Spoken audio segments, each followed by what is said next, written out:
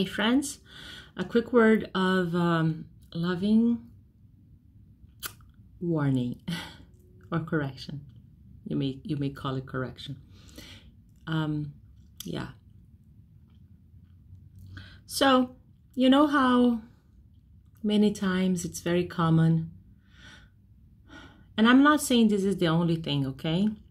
I'm just saying that this is something that can happen. How many times in general, it's very often, I guess, the body of Christ don't really experience the Lord much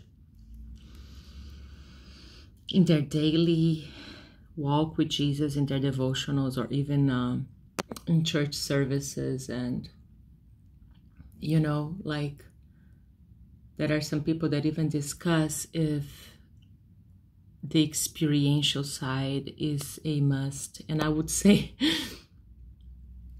try to have a relationship without experiencing anything and tell me if it works. You know, try to have, like, marry somebody through a photo that you just look and they don't talk, don't communicate, they just, you know, and let me know if that's gonna work for you, because typically that's crazy. We shouldn't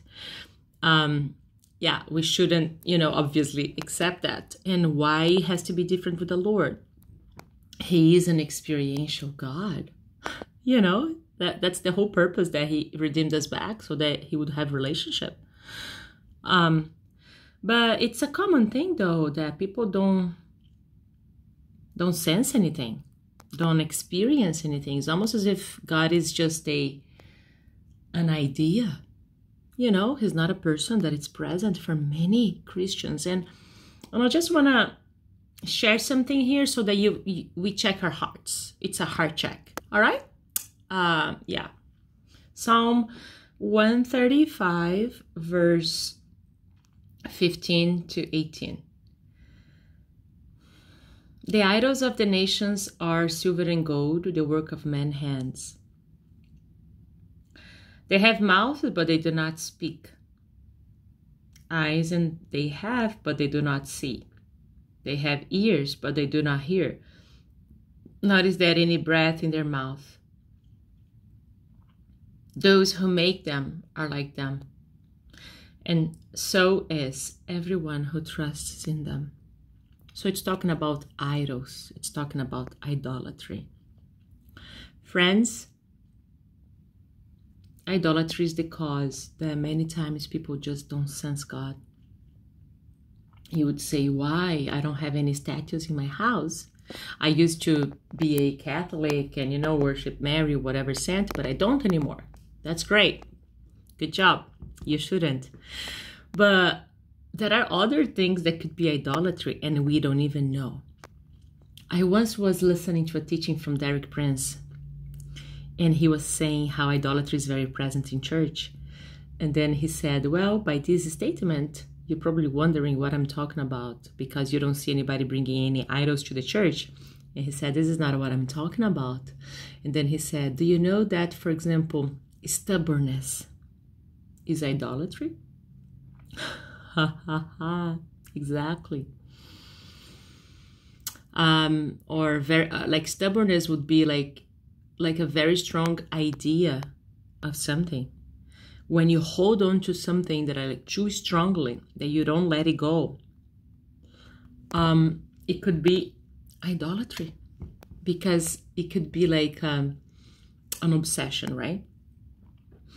So it says here, the work of men's hands.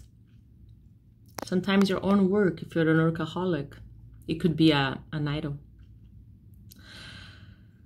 Sometimes even the ministry, if all you do is just like about the ministry, everything you post is about the ministry, everything you think about is about the ministry. What can I do? What do I do? What am I going to do? It's always about doing. And you're like, are you kidding me?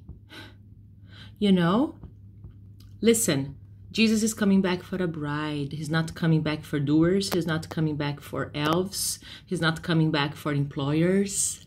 He's not coming back for ministers. He's coming back for a bride. And in the natural, what is it that a bride should think? If she's a bride, she's about to get married. Typically, all my friends that got married, like typically before the wedding, that's all they think about. They don't think about, anything else but the wedding, the bridegroom. So if Jesus is our bridegroom and he's about to come, everybody's talking about, this is a top, it's no news that, Jesus is about to come back. Jesus is coming back. So guys, what are we doing? If your heart is not burning for him, hello, wake up. So heart check. What is it that is more important? What is it that is consuming your thoughts? Maybe your job, maybe the ministry, maybe your own son, child, I don't know, a spouse, anything else. And that could be the very cause why there is no senses of the Lord. Why you just don't sense him. Because it says in here, has mouth but don't speak, eyes and don't see, ears and don't hear. And so is those that make them and everyone who trusts in them. Where is your trust right now? Is it in the government? Is it in your job? Is it in your own ministry? Where is your trust? Where is your affections? Where is my affections, right? So we need to reflect on this. And yeah, that's pretty serious. Bye.